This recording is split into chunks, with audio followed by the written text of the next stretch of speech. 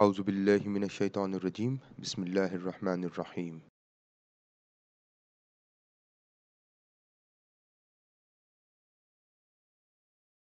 The importance performance map analysis using SmartPLS. In this session, we are going to look into how to perform the IPMA or importance performance map analysis using SmartPLS. Now, before we go on and analyze in SmartPLS, we need to understand the concept of importance performance map analysis.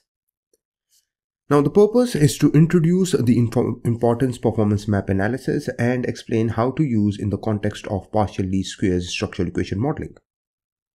The IPMA contrasts the total effects representing the predecessors or antecedent construct's importance in shaping the certain target construct, that is your outcome, with the average latent variable scores that indicate the performance. So there is a comparison of how important an antecedent construct is and how well is that particular construct performing in shaping the target construct. Now the goal is to identify predecessors or antecedents or predictors that have relatively high performance for the target construct, that is those that have a strong total effect. Now importance is the total effect of the antecedent construct, but also have a relatively low performance, that is they have low latent variable scores. They are important, but they are not performing well in explaining the target outcome. The importance performance map analysis compares the total effects, that is the importance, and the average variable scores, that is the performance of exogenous variables, constructs or predictors, whatsoever you want to call, in terms of their impact on the target endogenous construct or the outcome. Adding the predecessor constructs' direct and indirect effects yields their total effects on Y4. Let's say this is your endogenous construct Y4. So if you add the direct effect and this indirect effect, you will get the total effect on Y4 for these constructs. Now in contrast, these constructs average latent variable scores that we have seen earlier, and we have used it in higher order constructs as well, represents their performance in the sense that high values indicate greater performance. So if a particular predictor, antecedent, predecessor construct has high performance, this means that that particular construct is performing well in explaining the outcome. Now, what is the concept of importance and performance? Importance refers to the perceived significance or importance of the various predictors or attributes in influencing the outcome variables. In many cases, importance is determined through surveys, interviews, or other means of gathering stakeholder opinion or expert judgment. On the other hand, performance refers to how well the predictors or attributes, how well these predictors and attributes are actually performing in achieving the desired outcome. So something may be very important for explaining the outcome, but it may not be actually performing in the achievement of those desired outcomes. Now performance can be assessed through empirical data. In this case, yes, we are going to use surveys. An IPM importance performance map is a visual tool used to help understand the relative importance of different factors, predictors, attributes to your customers, as well as how well you are performing on those factors.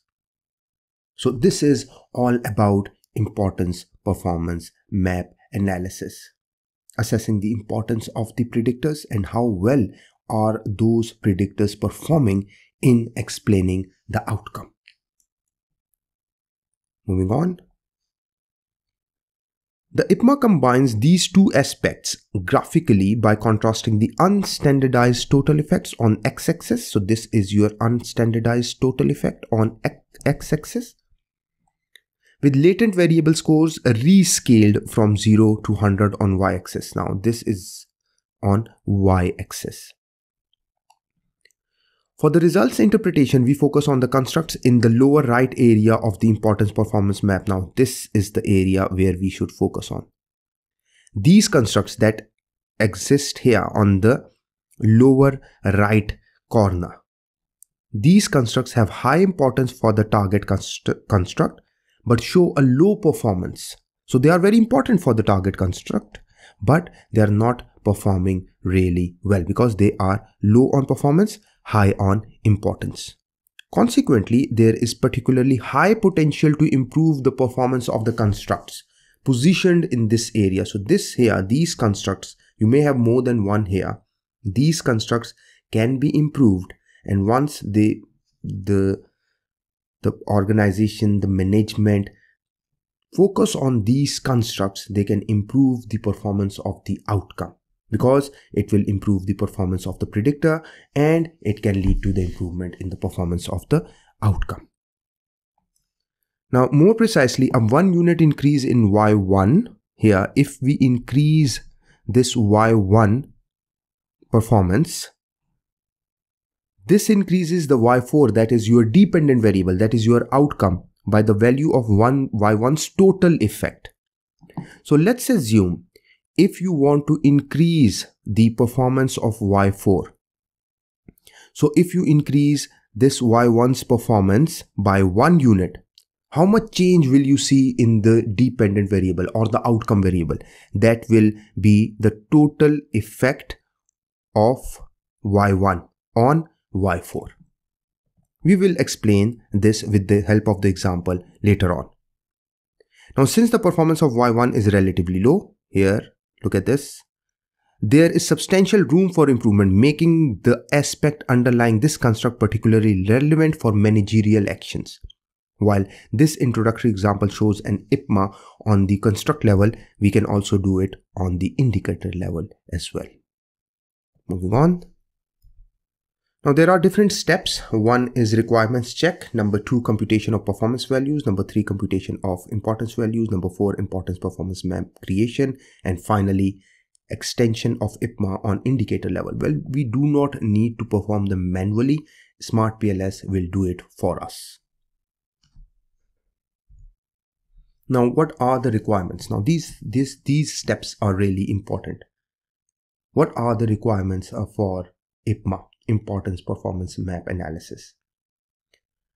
First, the rescaling of the latent variable scores on the range of 0 to 100 requires all the indicators in the PLS model to use metric or quasi-metric scale.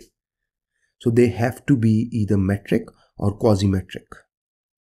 In this case, we normally are using Likert scale, so they are, or they can be referred to as quasi-metric scale. All the indicators coding must have the same scale direction. The minimum value on an indicator must represent the worst outcome, and the maximum value must represent the best outcome.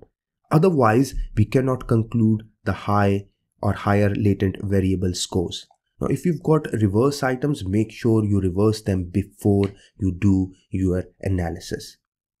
Now, if the indicator coding has different directions compared to the other indicators in the measurement model, that is, high value represent a negative outcome, we must rescale the indicator. How to do it? For example, if it is on 1 to 5, then 1 will change to 5, 5 will change to 1, 2 will change to 4, 4 will change to 2, 3 will remain as it is, 4 will change to 2, and 5 will change to 1. So this is how you can rescale them or change the values of the indicator if they are in opposite directions.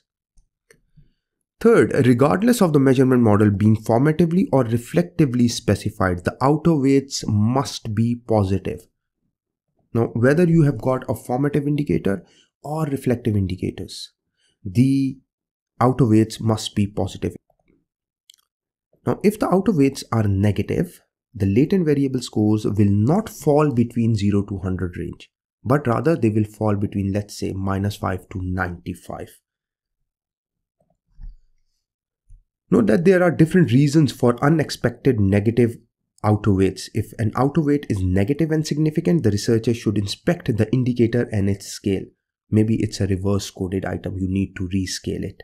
In case of non-significant outer weights with negative signs, the researcher may consider removing those indicators. And finally, negative outer weights might be result of high indicator collinearity.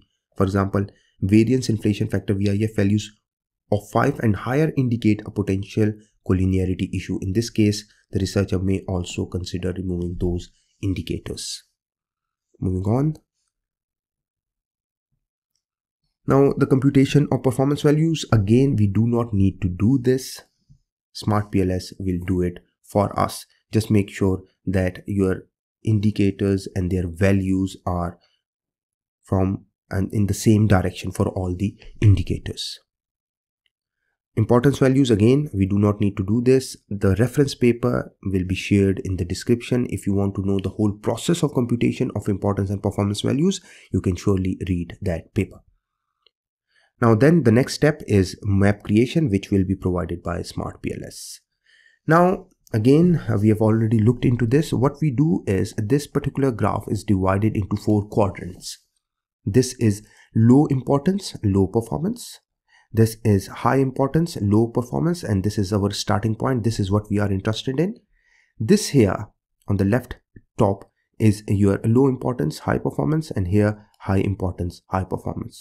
Now these 2 additional lines divide the importance performance map into 4 areas with importance and performance values below and above the average.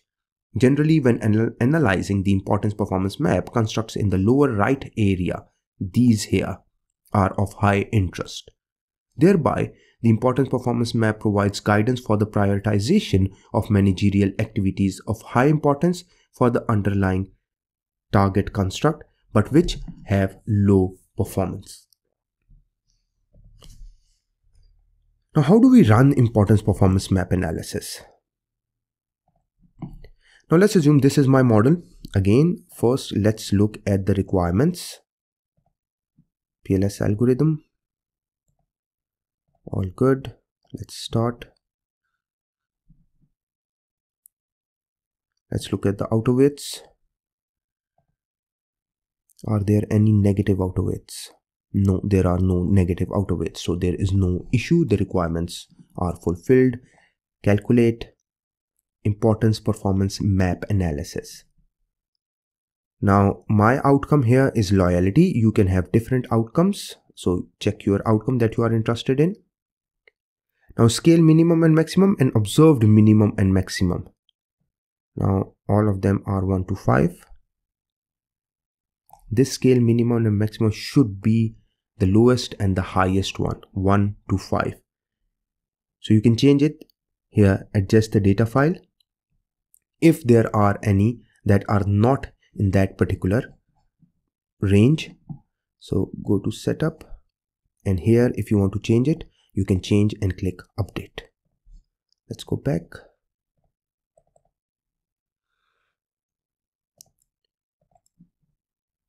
Again, loyalty PLS setup, unstandardized type of results.